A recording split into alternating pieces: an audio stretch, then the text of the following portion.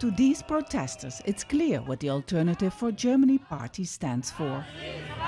Nazis, get out, they shout. On the other side of the fence, leaders of the AfD are campaigning for parliament seats in Bavaria. Our most important point is that we want to stop migration. We want pushback centres at Germany's borders, and we want to stop giving cash money to refugees and reject all illegal immigrants. Polls show the AfD could become the second largest party in Bavaria. Listening to their campaign, it sounds like Germany has only one problem, and that is migration and the arrival of refugees. But limiting the number of asylum seekers is not only a popular theme for the far right, other parties are campaigning on it as well.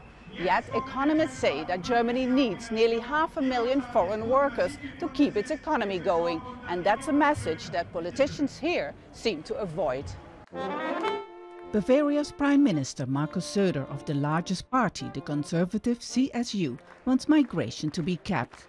While facing strong competition, the CSU is expected to win this election. We say yes to helping people, but we urge our Chancellor in Berlin to have a clear plan and stop uncontrollable migration. At a reception centre in Munich, these refugees from Sierra Leone have been travelling for months through dozens of countries. They tell us that Germany is their best hope for protection.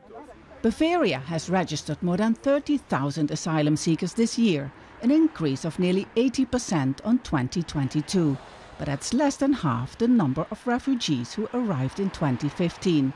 Municipalities have been struggling to house them, and new shelters like this one near Munich are being built, sometimes against the will of local residents. The focus is always on refugees, refugees and refugees. For us Germans, not much has been done. When you look at the prices, normal workers like us can hardly afford our groceries any longer, nor pay our rent. A sentiment often heard during this election campaign. It scares me. We have come here because we don't have any opportunities at home. We work hard to contribute, and we should overcome any divisions together.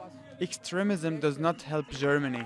Others are concerned as well. Ahead of the vote, more than 30,000 people took to the streets in Munich to protest against the rise of the right. Soon they'll know what the response of nearly 10 million Bavarian voters will be. Vaessen, Al Jazeera, Munich.